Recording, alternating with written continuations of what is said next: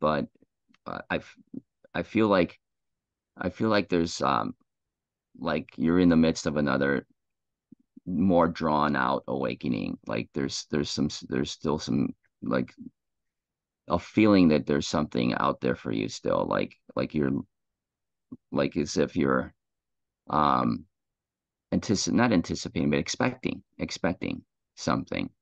Um, where are you at with your awakening?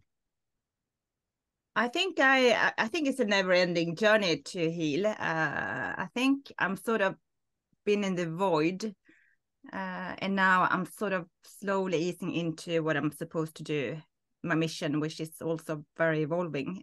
So I think this podcasting is part of my mission. That's where When I'm you at. when you say void, what does that mean to you? It just means that I had to rest. Ooh, I like that. Rest. Yeah, That's a much better way of saying it. I love that. yeah. Um, I like have you're been on, resting for 3 years. Yeah, yeah, it's time for you to go, I suppose. Then it's yeah, ready. yeah. It's, It's it's time to, showtime. yeah, get out of bed. That's cool. Okay. Well, I am completely surrendering to this whole thing. So when Okay. it's ready. Okay. All right. I'm ready. Let's do Okay. it. Let's do it. Let's do it. All right. So today I have the real honor and pleasure of meeting you, Franco Romero. Hello. Hello, how are you? I'm very well. We had a chat here just before we started, and I feel so refreshed now by just having you here. You know what? So do I actually. I'm glad we had this conversation before because I do feel refreshed. This is good. Yeah. This is good. Yeah. I feel so much lighter, and yeah, I feel really happy, Yeah, sincerely me too. happy. Maybe we can together, maybe we can make some other people happy through this interview. Yeah, I hope so. Let's do it. All Let's do right, it. Franco. Now, please, can you tell me who are you? That is a big question. Um, as a person, I am very much like anybody else, just going through life, trying to figure out what this whole thing is about. And in the process of that, have asked many questions about that particular thing. Who am I? Am I really Franco, or am I something more? And I suspect you're probably asking me more like what am I, or like what is it that I do? But in that vein, I do a lot of coaching and teaching and guiding. I on a spiritual track. I actually define myself or describe myself as a physical manifestation of what you would consider to be your spiritual guide. So I work with people who are doing some really intimate and oftentimes just gentle soul searching of those questions about life, their spiritual life. And I guide people through the process of what we would call an awakening of sorts. And it's been a very rewarding experience because in that process of doing that, it has helped me to realize who I am spiritually. So it gets deeper, like what we did just before this conversation, just being able to tap into people's soul, because that's what I do when I work with people is I feel their frequencies, I feel their soul, and I help them to experience that relationship that they didn't even know they had with their own self. I hope that answers the question that you were asking. Mm, beautiful. And Franco, what brought you into this spiritual path? Oh. Was that what happened there? Okay. All right. Those are simple questions, I have to admit, but the answers could be very, very deep. Um, so I'll kind of abbreviate things a little bit. So everybody has a very unique, what I would call life where it's a mixture of journey and quest. Okay, the journey is the stuff that we experience outside of ourselves, this whole thing we call life, and the quest is the exploration of who we are inwardly, the thing that calls us to well, at times to greatness, but if nothing else, just to remember who we really truly are outside of this world. So my story began when I was very, very young. I was 6 months old when I had a near-death experience. And, every near-death experience is different, and it's unique, and it's beautiful, and it's powerful. And I suspect that I always say mine is a little bit odd or whatnot, which is kind of hard to even say, how could that be? Because I mean, all near-death experiences are in some way kind of odd. Um, but at 6 months old, I died for a brief period of time. I had, and by the way, I should mention this because oftentimes people right at this point will go, "Oh, wait a minute, 6 months old. How could you even have had any remembrance of something like this?" And to be fair, I didn't. I didn't know that I had died at 6 months. But my life throughout my early years was filled with very strange events. And probably the strangest in my early years was the fact that I had lived in a house that was extraordinarily paranormal. And it really was a very bizarre time. And to Wow. be honest, imagine every kind of movie, especially the older ones that Mm-hmm. like movies like The Exorcist or things of that nature. Imagine those kind of movies together, combined. It was basically what I lived for 6 years, and I didn't even know that it was anything different. I felt like this was kind of normal, even though it was very scary at times. Um, so that was a big part of my very early years. Okay, so none of this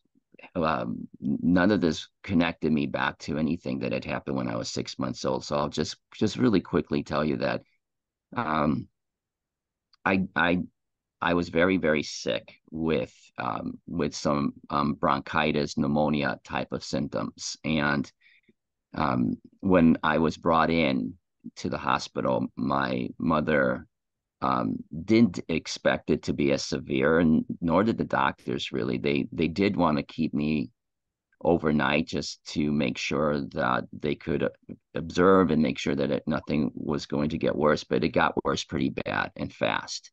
And to make a real long story short, my mother was a very religious woman, and she was Catholic. She has since passed, um, but at the time when she was told by the doctors that I wasn't going to make it through the night, that actually I was probably only going to be able to make it for a few more hours, she did something somewhat unusual, which was that she told me later on, because by the way, I was actually, but when I was 15, I started having visions and dreams about this event. I started to experience uh, being in a hospital, a very kind of old hospital, so to speak, because I actually at the time I was living in South America and I was born there, um, and so the hospitals were more like clinics, they were smaller and whatnot, Mm-hmm. and and I just remember being there and I saw my mother sitting on the bed near this kind of incubator where there was this baby. And it didn't take very long. And I had these visions and dreams for many months. They were at first they just seemed like, okay, that was natural because I had always had lucid dreams and I always had repetitive dreaming. And so to me this wasn't necessarily unusual, but it just kept going and going, and it was as if there was something that I really needed to understand about those dreams. So anyway, I saw her and she was crying and she was by this baby, and there were some other people there that some I recognized, some I didn't. And and I went through the whole process of mourning with her because she went from the hospital to a nearby church. Um, I remember her getting on her knees like a block away from the church. There was like this boulevard that led up to the church, and she crawled all the way to the church and went inside and all on her knees, and then went to the altar and and instead of praying the way you would expect people to pray, asking for a miracle, so to speak, she didn't pray that way. She was actually filled with so much gratitude and appreciation for just having had me for 6 months in her life. And it was so touching. I remember that I started to feel like I was going to cry in these Mm. visions and dreams because I could feel her. I could feel her emotions, and I could feel just the tremendous love that she had for, and the appreciation again that she had just for my existence, even though she knew that by the time she got back to the hospital, she would likely be told that I was dead. And so instead of spending the last hour or two of my life in the hospital, either touching me or holding me, she went to church and prayed for thanks. And there were so many emotional energies that I could feel. It was really kind of the first time I remember I had many different types of empathic abilities as a child, but this one was so unique because I could really feel her soul. And and it was so pure and it was so beautiful. Um, I could feel that every time she had a vision or a thought, she could change the energy in the room in the church. And so when she went from appreciation to gratitude, and I could feel that, and I could feel the energy slowly changing into something really light and beautiful. And at that point, she started to see visions of my life, of what my life would have been like had I stayed, and growing up and becoming a young man and then getting married, and the father that I would be and the husband and the person that I would be for people. And it just filled her heart up. And it was so strange because I could feel it too. And um, at one point, it finally just got to where she just was so at peace with what was about to happen that she started to cry, and as she got up, the room just changed. It just was so light and beautiful, and there was this glow all over the church. And she walked back. She didn't run or anything. She just walked back, and when she got to the hospital, everybody was waiting for her at the door, and they were crying. So she expected them to tell her that I had passed away while she was gone. And instead, they told her that there had been a miracle, that all my organs and everything when she left were closing. They were just shutting down, and they just came back. My vitals came back, everything came back, and pretty much all the symptoms that I had had with the pneumonia were literally gone. And the next day, she took me home, and she talked about the miracle. The doctors, you know how doctors are, especially back then, if they couldn't understand something, they would just call it a medical miracle, and that was it. you know Spot on. that's it. They wouldn't examine it Yeah. anymore. They didn't look into it anymore. So Mm-hmm. anyway, um I there was a second part to this whole dreaming process that also, I had, in some ways it had uh, a deeper effect on me, which was to say that I dreamt that I was back in the hospital room, and she wasn't there because at that point she was probably at the church. And and I remember that I could feel the sort of the soul light of the child leaving, and I could feel it as if it were me. And I remember feeling sort of drawn up to the ceiling, and there was this sense of lightness and shine that I felt drawn to. And so for whatever reason, which I actually do kind of know now what it was all about, but for whatever reason, I found myself in in the desert. Like it was like sand everywhere, everywhere. And I was levitating above a crowd of people. And and I realized that they noticed me. And so I was staring. Yeah, I wasn't very high up. I was maybe 10 feet or so up. I mean, it wasn't very high up. And um, I particularly saw this older gentleman, and he was very, he looked very frail, very, very frail. And he was reaching his hand up as though to ask for something. And he was looking at me. But what I realized after just a few moments was that he wasn't really looking at me, he was looking through me. And so when I turned to see what he was looking at, I saw this beautiful, beautiful, like white light, like an orb. And it was probably 10 times bigger than our sun, you know, and the only thing I thought about at that moment was I was surprised that it didn't hurt my eyes. I could stare right into Wow. it, and it was so warm, and it was so, you know, when something happens that doesn't exist here in third dimension, it's really hard to use third dimensional words to Words, describe yeah. it. Hmm. So I have tried for so long to explain the feeling of what this light was like, and I know others have tried as well.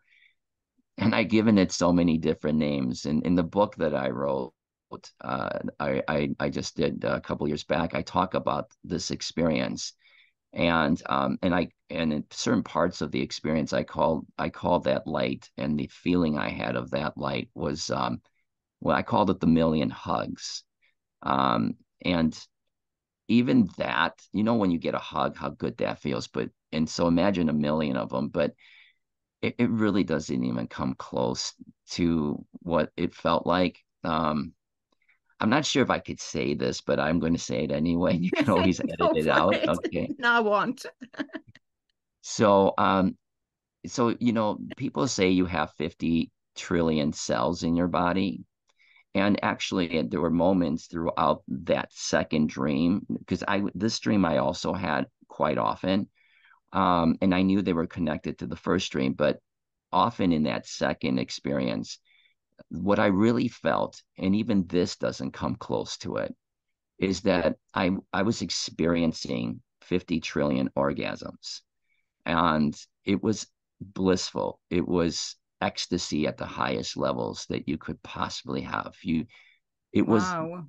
it was love of it was a love that doesn't exist here on this plane. And as much as we strive to have that experience of love here, it's the way that we have been taught to express it and experience it here is very limiting.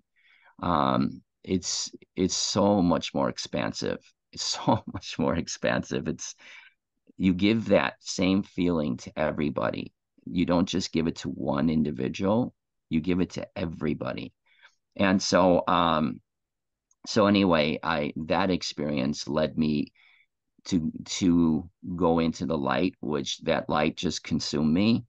And it was in that experience that I realized that when I said there was 50 trillion cells in your body, I actually experienced from a consciousness standpoint. I experienced myself as 50 trillion me's. I actually, at one point, I could really acknowledge, identify all of these aspects of me at one time, which is again, really hard to explain because there's nothing like that here. But I didn't see myself as a body. I saw myself as a collective of all these consciousness. And so anyway, I went into the light, the way a lot of people would describe it. It was extraordinarily beautiful. It was extraordinarily um, the one thing that I really, really experienced more than anything, and that says a lot because I experienced a lot in the time that I was in the light, was that I experienced the true definition of what we would call oneness, um, which ironically isn't necessarily oneness in the way that we would describe it. It's actually something that when I was in the light, I got to experience um, what it was like to feel an unlimited number of beings, light beings, that were surrounding me, and knowing who they were in my spiritual life, knowing each and every one of them very intimately, and knowing that they knew me very intimately, and experiencing what I guess you would call your soul family who surrounded me. And when they embraced me with their hugs, I literally blew up into a ball of light. And I no longer could identify myself as anything that was me before. It just didn't exist. Now, again, this was like 15 years later, and there is a pretty easy but yet somewhat complicated explanation for how I could have experienced that. If you can understand that time doesn't exist really, you can Mm-hmm. understand how you can teleport your consciousness into that same event, because it's happening at the same time. So um, that's the real simple definition of it, but there's a little bit more to that. Um, in any event, before I left, because I knew I was coming back, I didn't get the sense that I was being asked to stay. But in a sense, there's a little bit of a sidebar to that too. But what I saw, and it was almost as if I had to stay there long enough to see something, because it was kind of part of the messages that I had to come back and share with humanity. So when you ask me about, who am I, sort of like, what is it that I do or what have you, there's a lot more to my story that's just too much to explain. But I brought back messages. And I know that every near-death experience person has stories to tell and even messages to bring. Um, but what I came to find out a little bit later on in life, because I had always felt this way, but I just couldn't pinpoint it. There's a process in the near-death experience that some people have, not very many, and that's what would be called a walk-in experience. And I'm not sure if you're familiar with that term, but if it a walk-in experience is where the soul that was in the body originally decides that it doesn't want to come back. And so, since the body in this case was a baby and it had all of its life to still experience, um, it gets it gets substituted in with another soul by permission. So, the soul has to decide they want to stay in what we would, let's just call it for now, heaven. Um, when that happens, the body can be taken by another soul. Usually, when that happens, it's usually because the soul that's coming in has a very unique purpose to be here. It's not just to fulfill the life of that body. And it is kind of like an avatar body. It actually is an avatar, to be more honest. It's because that soul is here to do something, to do something in service for humanity. And so that was something I knew. I knew deep down inside I wasn't really quite fitting into this body. It felt like a good suit, but it didn't feel like it was mine. And from from it took like a while because I came back with a lot of near death experience. People will tell you you come back with heightened senses of your ability to do variety of things that would be called clairvoyant. Okay, so I came back very clairvoyant. I could, my biggest thing is that I can speak to people's souls. So a lot of people will speak to people who pass on. I speak to people while they're still here, but Yeah. which is kind of interesting, right? But I mean, I think you felt that a little bit when before we got on this Yeah, in I felt it the whole day. I had this yeah. edgy feeling. I couldn't actually put my words. I wasn't nervous and I wasn't uncomfortable. I just couldn't. I can't find but it was just a weird feeling. Yeah, sorry about that, but that's what I that was was. prepared. Yeah, and that would be a good way of describing. A lot of people who interview me will say the same thing, or Oh, even really? yeah, yeah, Yeah. yeah. I or students that I now teach, because I teach how to tap into those kind of frequencies and stuff because we all have them. So they will tell me the same thing that they get edgy and like because even though I don't do it on purpose, but I start reading people way before we get on and start talking. I'm not even aware of it most of the time. But by the time we get together, like when we got Mm. together just before the interview, I could feel you. And I told you that, and it was pretty obvious. So anyway, I'm a walk-in, and a walk-in typically, and I'm going to just be straightforward about it. It's nothing huge about it, but it can be sometimes misinterpreted, especially in this day and age where we do have a lot of awareness around like narcissism and stuff. Um, Hmm.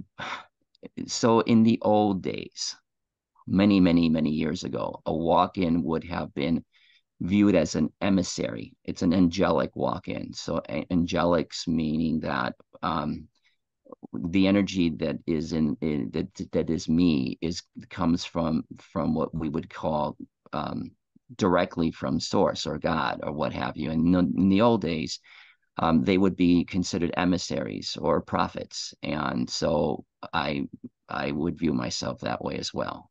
The messages that I have are somewhat Yes.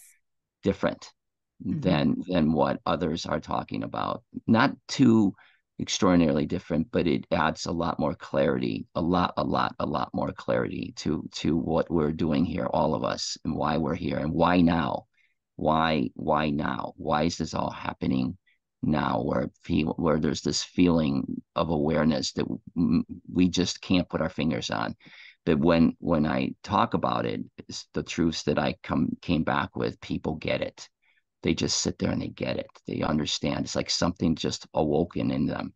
So so anyway, I'll finish the part of the dream that I had was that after I came out of the light, um, I realized something that I was supposed to see while I was there. And what I saw was it wasn't just a collection of light beings. I mean, and they were everywhere, and they didn't have faces. We don't have those kind of human characteristics when we go back there. Okay, we have a semblance of light that has sort of a shape to it that would kind of be considered kind of like a human body, but not really a human body. But what I saw, because I told you it was like endless, it was just trillions and I mean, just everywhere. The light was everywhere, everywhere. These individual pieces of light were everywhere. The biggest, probably the biggest message, although they're all pretty big, is that what I was supposed to see and bring back to humanity, which was kind of a different view of who we are. So, this day and age, if you're somewhat spiritual, and even if you're not, but maybe you're just catching these messages in some sort of other context, religious or otherwise, there's a lot of talk about the light of God being inside of you or around you, that you're like an essence of God. There's what have you, you're an aspect of God. But the message that I was told to bring back was to share with humanity that we're not just essences of God. We are God. Hmm. Um, and, and that God didn't create us. in the sense that God decided one day to experience itself in a human existence. We came together collectively as extreme supreme beings. I mean, I am talking at the highest level. We came together collectively and formed God. And that was extraordinarily profound because it changes everything. It changes the way that we have been viewing ourselves since the moment we took our first breath, that we were somehow insignificant and that we didn't have a direct connection to God, and that we didn't really, our purpose and our existence here didn't have much real meaning outside of maybe our own process of living. None of that is true. It's just the opposite. As God, we, each and every individual has a supreme purpose for being here. And if we could see that and experience that and feel that, we literally not only would start creating miracles, we would change the world overnight. And that's not an expression, it's real.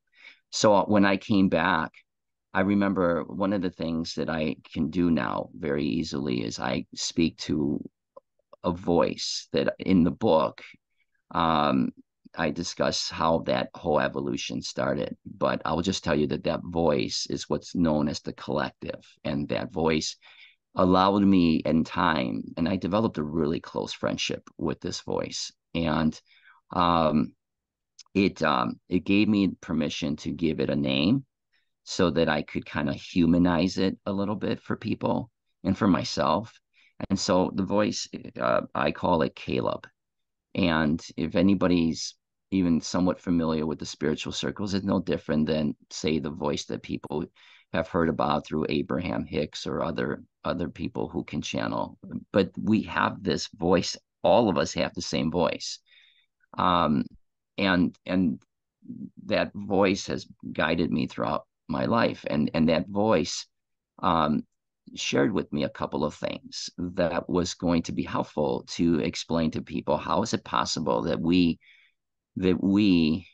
individually are gods and came together to form this thing called what we call today God or source or spirit or whatever you want to call it. It doesn't really matter. There's no labels where we come from. Okay. So there's this really cool expression that you hear sometimes. But the meaning of it is a little bit construed different. It's construed differently. So there's this analogy of the ocean, and you always hear about it. One day when we die, we'll go back and we're just droplets in the ocean. We'll come back to it. All right. And that's a really nice, beautiful analogy, but it gives the impression that we go back into the light because we're separated from the light, and that the light is this big ocean, and that's the most important piece of it. And so they told me, they said, imagine the ocean filled with unlimited number of droplets.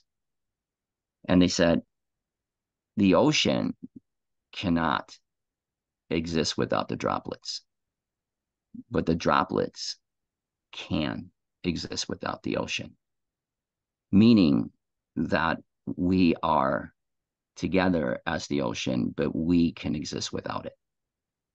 We are gods. We are God. It's nothing that we should be afraid of or get angry over or whatever. It's the most beautiful gift of awareness we could have, is to realize that we've never been anything less than God. And what we can do with that is extraordinary. And that's the time that we're living in now, is to realize who we are so that we could create heaven on earth overnight. So that's my story. Beautiful. So many questions. I don't know where to begin.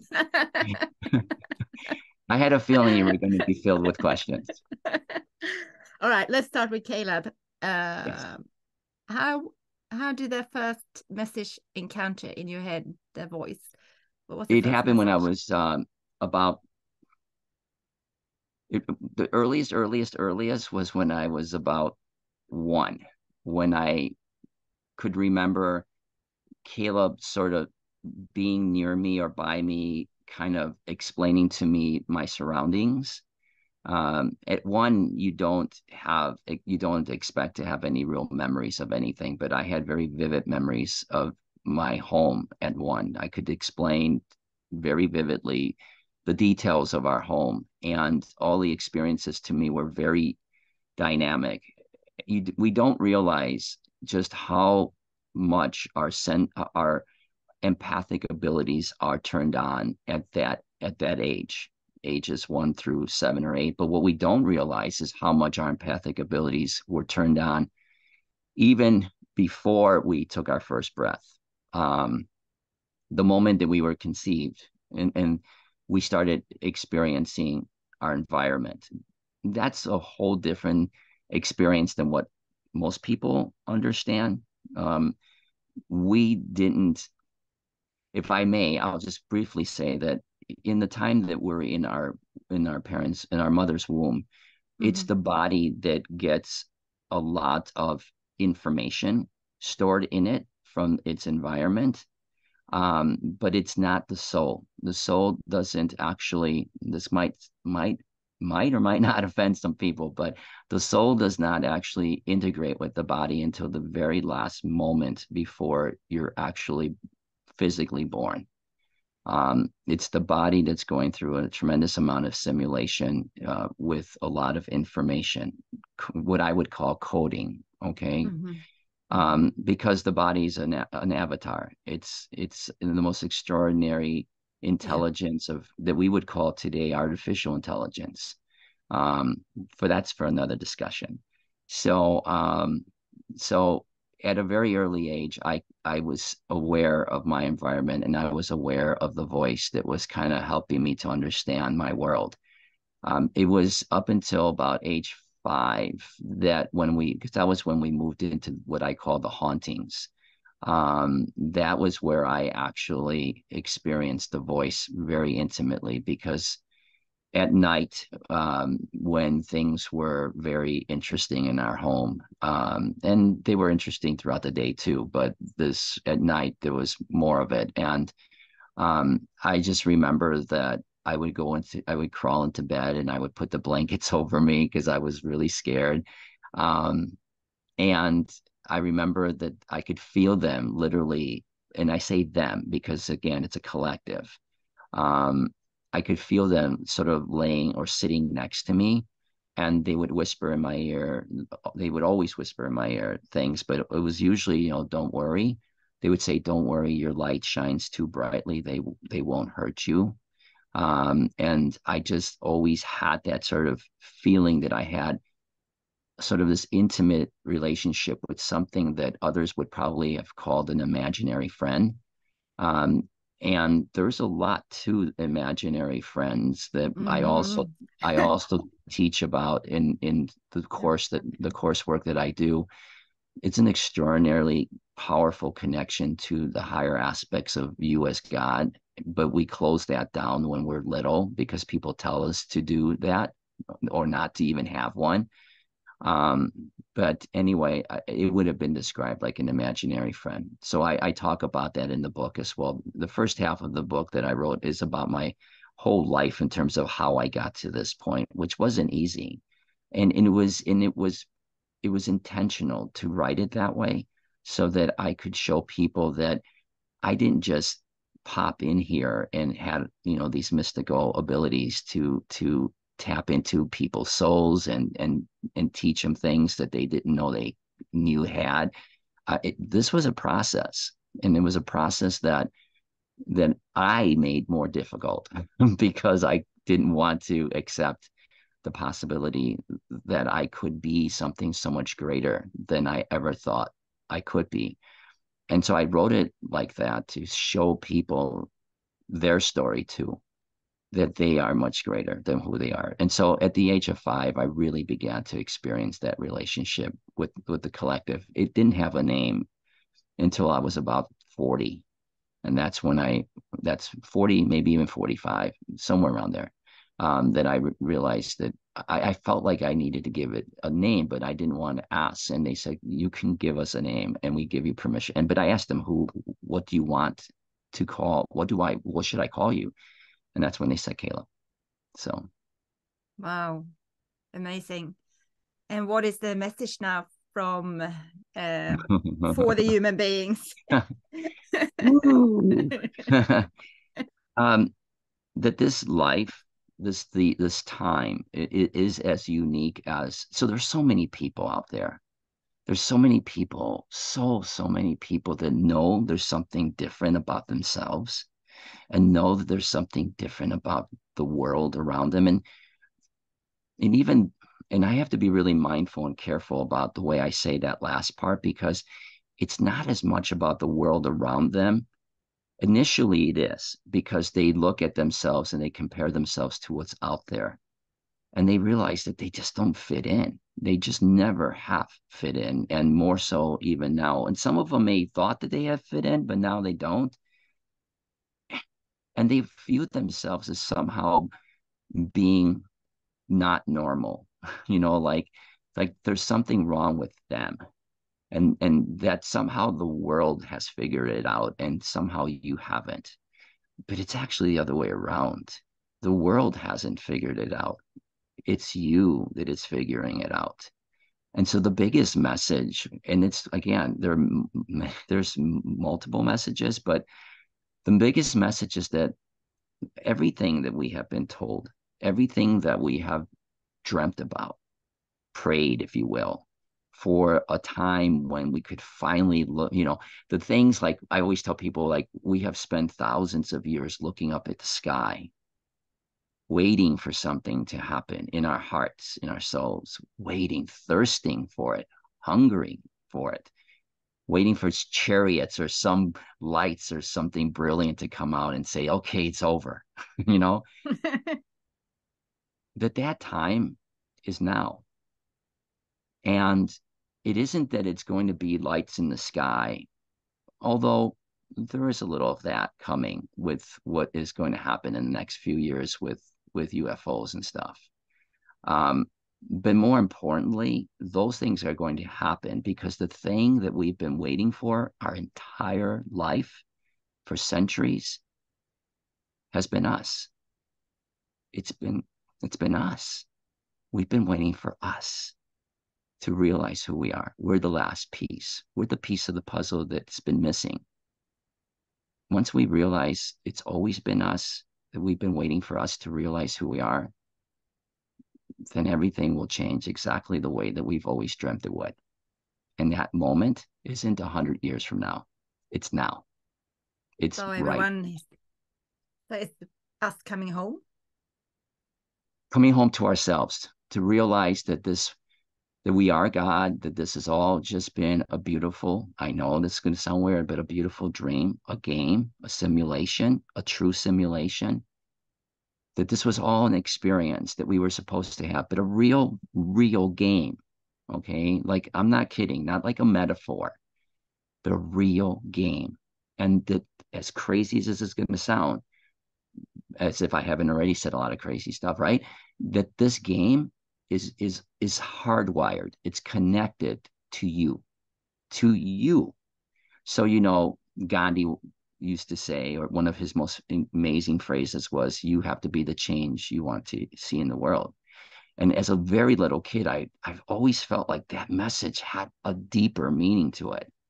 And the deepest meaning that you can give it is that this reality that is a simulation, is connected to you, just you. Now, there's a lot into that too, okay? But just accept that truth, and you could see why you could change the world. And that's the awakening. The awareness of coming home is the awareness of the fact that you never left home as a spiritual being. Opening your heart. Be Big love. time. Yes. Don't search And for when I love, say, be love. And here's the thing. When we say that, it can sometimes get lost in the cliche of it. But what I said early on about love and how you can't describe it here, when you realize who you are, truly allow yourself to accept who you are. So I teach this thing called the way of the inner child.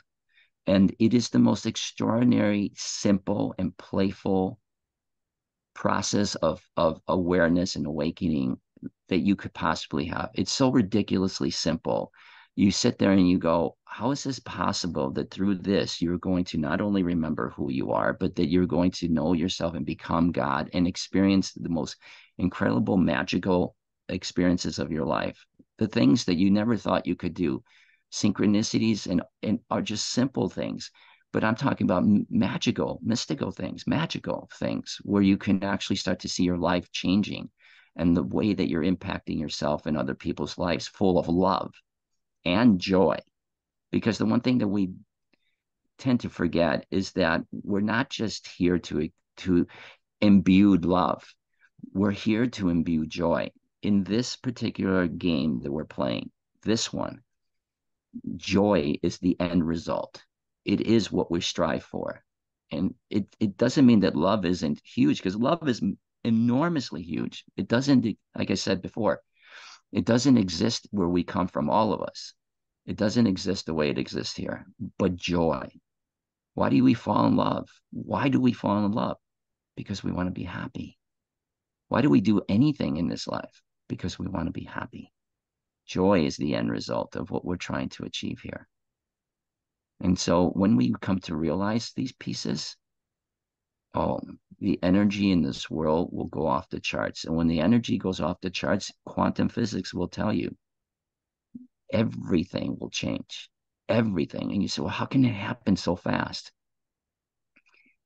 Trust me, there's a lot of explanation I can give you right now, but it would take up more time. And I will tell you, it will happen literally overnight. Very interesting, very profound. Now, I could tell you're feeling it. Mm. So let's talk about joy. Let's ask Yes. Caleb, how would they describe joy? Oh, that's easy. That's easy. Imagine yourself, and this is where imagination comes in. Okay. Remember, I said that at a young age we lose our ability to connect to what this thing we would have called our imaginary friends. So imagine yourself being 4 or 5 years old again. And you say, well, I had a really traumatizing life when I was a child. And I say, okay, but just leave those events aside and just allow yourself to be, for just this playful time, just be 4 or 5 years old again and experience the world through the eyes of that type of being. Now, when I say 4 or 5, I don't just mean 4 or 5 human years. I mean, it doesn't take much for you to close your eyes and just allow yourself to be the essence of a child. Okay. Close your eyes. Imagine yourself feeling wonderment, feeling naivety in a beautiful way, right? Feeling joy, feeling happiness in that sense of just playfulness, just feeling peacefulness and warmth and kindness. You can do this. It's not that difficult. You just close your eyes and just, if you only, people will say, I can't feel these emotions sometimes. I said, no, no, no, no, wait. Just imagine a world where you're in it and you can feel that. You have full permission to feel that. You can bring all the luggage back. You can walk out the door and you can feel all of the heaviness you want to feel when you leave this place, but just let your imagination go. And it's so easy for people to do it. It's so easy for them to experience innocence. Innocence. Oh my God. That is such a beautiful feeling. When we have what we call a Kundalini experience, and not everybody knows what that is, but it's just this magnificent feeling of being lit up from the inside out. one of the things that you feel, if not the greatest thing that you feel in that experience, is the overwhelming sense of innocence that you all of a sudden get consumed by. It is so powerful that you literally, and I can say this because I've had this experience multiple times now, you literally get on your knees. You just drop to your knees. You don't get on your knees. You drop to your knees, and you are so overwhelmed with joy and love and bliss and peace and everything, because it's all wrapped up in this innocence of a child, that you literally start to cry. You literally bawl. You just literally, because it is that beautiful and that powerful. I always tell people that in the face of innocence, fear will just bow to it. It will just bow to it. It's not that difficult to feel that, if it's nothing else in the world of your imagination. So I teach a lot about imagination because it is the key. It is the key back to your higher self, to your soul. Mm. Yeah. Innocence. That's the word. Yeah. And we feel many times, and there's a whole process of how I walk people through this. It's very gentle, it's very sweet. But there's a sense sometimes that we've been robbed of that. But it's never left. It never left. And it's so easy to tap back into. And when you do, at first it feels somewhat hurtful, painful, like as if you have to release a lot of hurt. But it immediately gets overwhelmed by this enormous, infinite sense of just having that. It's part of you. It's not something that was ever robbed from you. So one of the most common misconceptions that we have out there is that the child that we have experienced from a spiritual standpoint is hurt or wounded. The child has never been hurt or wounded. It has always known who it is. And it's the child that tends to be the one that will help us, the adult version of the child, go beyond the hurt. We're all children walking around, right? Yes. And we should embrace that and play in it, really, and see the joy in it. But we're told that's not allowed, and that is allowed. I'm telling you that what is coming, that's here all around us, that we just have to tap into, that we have to become aware of who we are. That energy is all about that. It's all about tapping back into it to feel that sense of innocent youth again, blissful, happy, joyful youth again. It's not far away. And our souls, who we really are, which is just a version of our consciousness, it thirsts for that again because it knows itself to be that. But we have told ourselves we're not anymore. We want freedom. Freedom. And that too is how we express, to your question, how do we experience that? We will. It's not that hard to tap into. We feel that those things have been taken away from us. They have not. This is all a dream, a game. And we wake up to that and we realize how easy it is to access that again. We've made even spirituality very, very, very difficult. We've made it very complicated. All these things we have to do to find some answers to our forbidden questions. And I'm telling you that the messages that I came back with are to tell humanity that it doesn't have to be that difficult. We've made it too complicated. That it's simple. It's very simple, very much similar to the Christ energies and all these things that we talk about. If you ever read about what they were, it was all about simplicity. In fact, if we wanted to get even a little bit religious, there are references in various sacred books, whether it's Buddhism, Hinduism, Judeo-Christianity, any of them. The only way into what we would call the kingdom of heaven, the only way, there's no exception, into the kingdom of heaven. And kingdom of heaven is this thing we would refer to, the way that I have been teaching it, is just a heightened state of consciousness, okay? The only way to do that is by being a child. No exception. Love So it. Love, that's love, what I love, teach. love it. I'm glad. More play, more fun. Yeah, it is. Laugh. Yeah. A No love of fear. yourself. It's the love and play and joy of, first and Mm-hmm. foremost, of falling in love with yourself. So here's the interesting thing, which I actually understand why it's happening. Because if you really, really understand that this is a game, you'd understand how the game is played.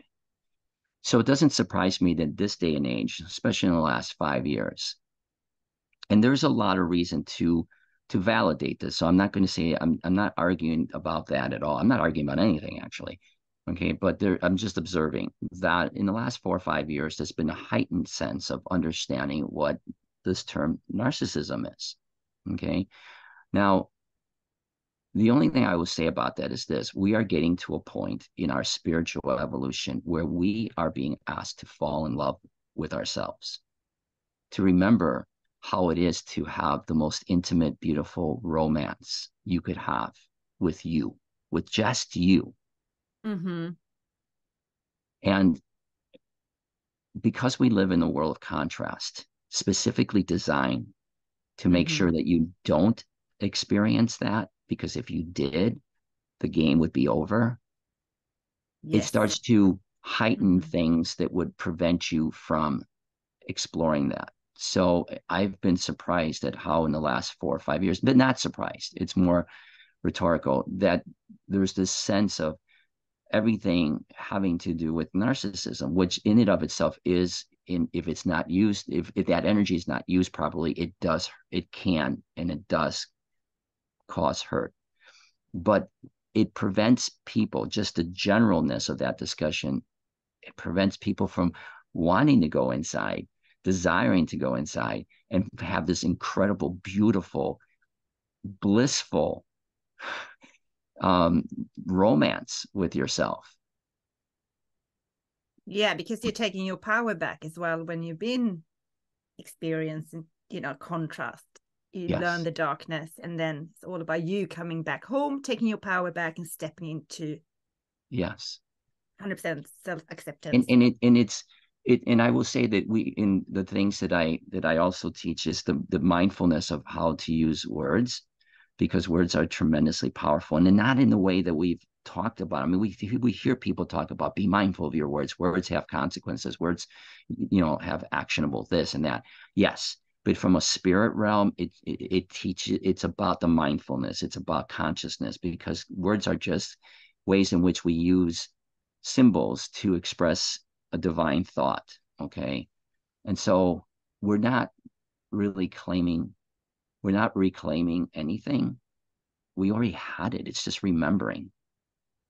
We've never had our power taken away from us. We couldn't, because if we did, we couldn't have created this world.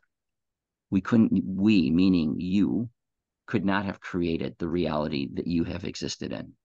I mean, this has a lot of very technical science behind it too, if we ever wanted to go in that Mm-hmm. direction. But I'm just simply saying that you could not have created the world around you and the people around you and the events around you if you were not God. It would be impossible. It's never about reclaiming or taking back. It was about remembering. Mm-hmm. Mm-hmm.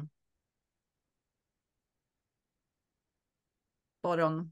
I think we're here to learn things, experience contrast, grow. Yes. However, I do need to interject something. I apologize for doing that, but it's important that people understand. And I talk about this in the book, that there was a time for that. There was a time when we came here to do exactly what you're talking about. But the time has changed, and it has been this way for some time now, probably in the last 100 years or so. It's really heightened now. I mean, like it is like really like at the apex. We're not here to do those things anymore. We've done them. We've done them a million billion times over. We have done it every which way. We can't come up with any more ways of learning things. If you're a God, you don't learn anything, you grow. If you're a God now, the only thing that's left is to remember. We are experiencing how to remember. We're learning how to remember. We're being taught to remind ourselves how to remember. Everything is about remembering, that we were never, ever unaware of anything. You're God. You know everything. And trust me, if you talk to many near-death experiencers, the moment that they detach themselves from their bodies, they will tell you they remember everything, like how the universe was created, everything. You never, ever, ever had to learn anything. You just had to remember. Lovely. Thank you so much for sharing this very profound information. It's just super easy to understand the way you brings the messages across. It's just very, very simple for anyone, I think, to get the whole picture, yeah. Right? I hope so anyway. Yeah. For me, it's very easy to I mean, you get it. The first step is to get it. The first step is to get it. And this is why I say that, you know, when people look to their guides, you know, and whether they're angels or this or that, they're looking for this type of simple wisdom. And that's all it is. It's just really simple wisdom. But knowing it, knowing it from an intellectual level, that part of it today. Now, most people can at least put their arms around. They may not agree with it, but they'll put their arms around it and go, okay, I could at least knowing that part of it intellectually is easy. It's actually having the faith in yourself to embrace it and embody it so that you could actually confidently, absolutely, without any question, know yourself to be who you are. That's the part that takes a little bit more of a process, but that's so simple too, because you just have to let go and surrender yourself back to being a child. Children can be anything they desire. And we are children. In fact, the way I talk about it in many of the interviews that I do and refer to it in the book, because it was shown to me this way by Caleb, this thing we call God, the collectiveness of who we are, we're children in the spiritual world. We are literally children. We have the temperament of children. That doesn't mean that we are naive, like how we interpret children to be here. We are an extraordinarily powerful essence of a child.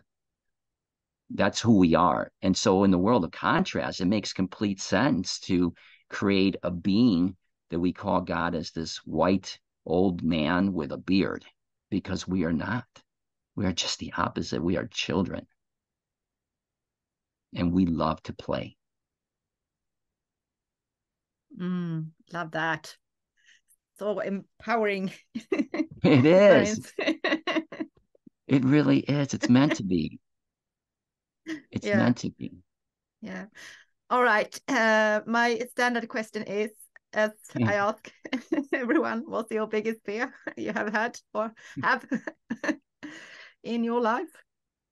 Say that again. I'm sorry. What's the biggest fear you have in your life? You know, this is my standard question I ask everyone. Yeah. That's have a you toughie. got any?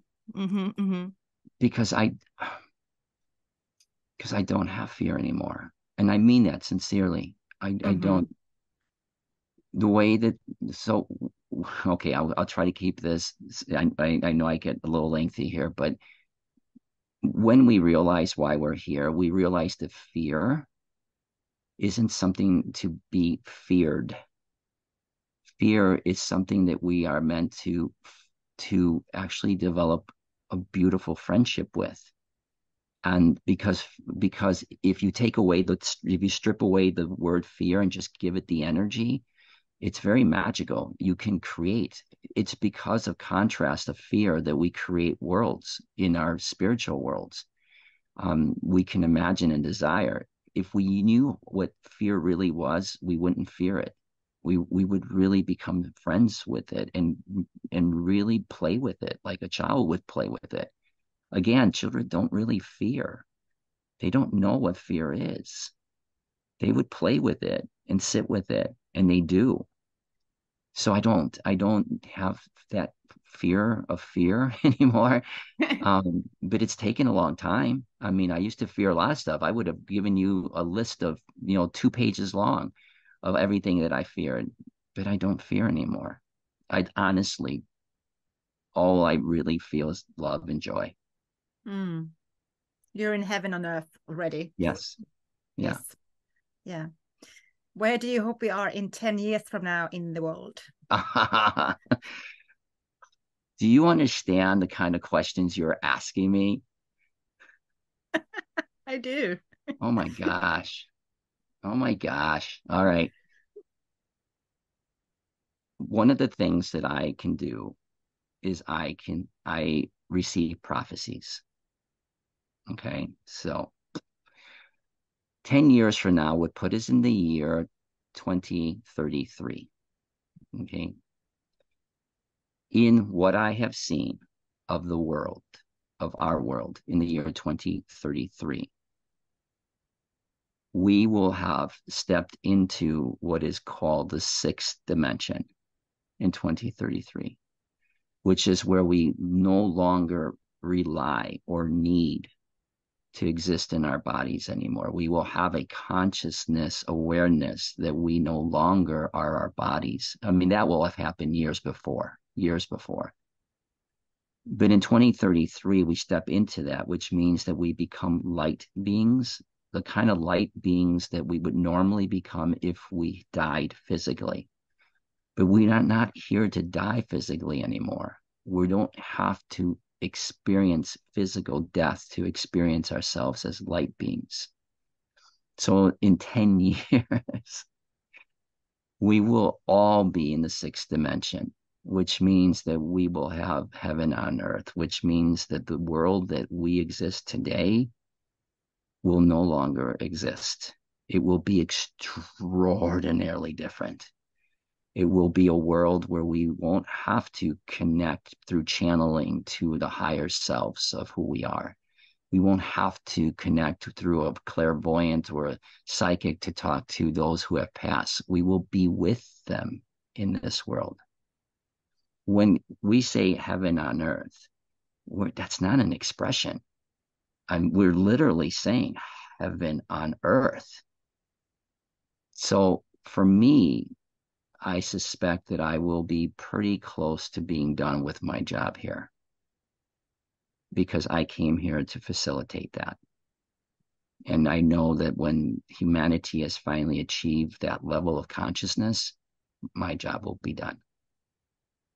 Amazing. So inspirational. Very, very uplifting for mankind to hear. And it's pretty incredible what is about to happen to humanity. Yeah, it's so exciting to be alive right now. It is. Amazing. Whew. I will tell you that the next 18 months of humanity is going to be extraordinary. It will be a time where humanity will go deeper within itself than it has ever gone.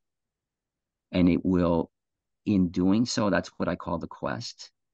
In doing so, it will put itself in a position to receive spiritual energies unlike anything it has ever experienced. And these would be the high fourth and fifth dimensional energies. Just to explain real briefly what that means, it means that when you get to fifth dimensional energy is when you really come to fully understand yourself as God.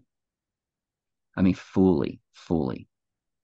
That doesn't mean you don't get some of that beforehand. But in the next 18 months, we will all be going through, humanity will be going through this massive, what I would call downloading and preparing you for the most significant activation that it has ever seen. So that by the year 2025, that year is called the year of you won't find this anywhere, but this is being told to me that it is the year of the reveal, which is to say that humanity will step into a big stream of fifth dimensional awareness. And that's where you will see things happen, such as enormous miracles that will be happening 2025, right? 2025. And you will see also awareness and connection with the other levels of the spirit world, which we often refer to as the galactics or the UFOs, whatever you want to call them. It's going to be a massive reveal, but it's an inward reveal first. You will start to realize that you can no longer connect with this world, Yeshua once said that he was in this world and not of it. And that's what we will start to experience as a collective body. We will no longer connect with this world, not the pieces of it that have been so heavy and so dense that we have been suffocated by it. So 2025 is a massive year, but leading up to it is going to be pretty interesting too. It's not like it's going to happen in 2025. No, it's happening right now, all the way into 2025. When you said you were resting, this is the period of rest for humanity. It's not going to be like sleeping rest where you're going to go, oh, comfortable. And that's not necessarily, it's going to be full of a lot of energy, going to be flowing in, new energy that you've never had before, ways that your body are going to activate itself, the physical body and the light body. That's all going to be in preparation for what's going to happen in 2025. It is going to be very, very, very powerful. Can't wait. Don't wait. Start doing it now. Start tapping Yeah. into it now. It's there. Yeah. So manifest whatever you wish. Make your dreams come true. And have the faith in yourself to be able to make it happen. That's the big piece. You have to have the faith in yourself. If you don't have the faith in yourself and you're asking for something out there to do it for you, there's a part of that, but not much. It's all about the faith in yourself. Believe in yourself, right? Yeah.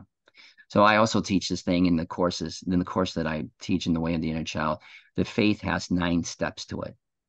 And believing is only the 3rd step in the 9 steps.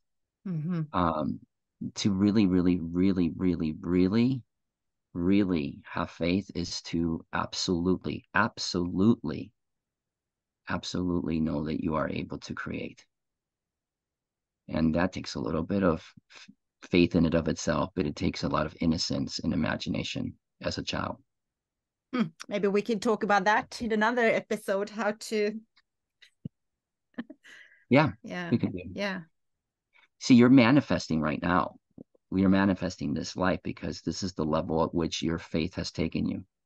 You don't even know that you are doing this. You don't even know that you're creating the room you're in, the life you're experiencing. It's you that is accountable to you now. And that's not always that easy because your whole life has been about being beaten down into believing that you don't have that kind of power. But it's written everywhere. In every sacred book, it's written how powerful we are. Something we should all remember to work on our faith, do the job. Yes. Oh, yes. Well, let's talk about that in the next one. I would love to do that. Yeah, that'd be great. Thank you so much for today. It's been so much amazing, profound information, very uplifting, very positive, and very, very inspirational. Thank you for having me. Lovely. That everything I said, I want to be really sincere about this. Everything I said was for you. Oh, really? Yep. It was for you. Oh, thank you. You're welcome. Now I'm very touched. I'm almost started crying. I came here just to do this for you. Oh, that's so nice. I almost had that feeling. Yep. Because you felt my soul. Yep. And you want to help me. Just wanted you to remember.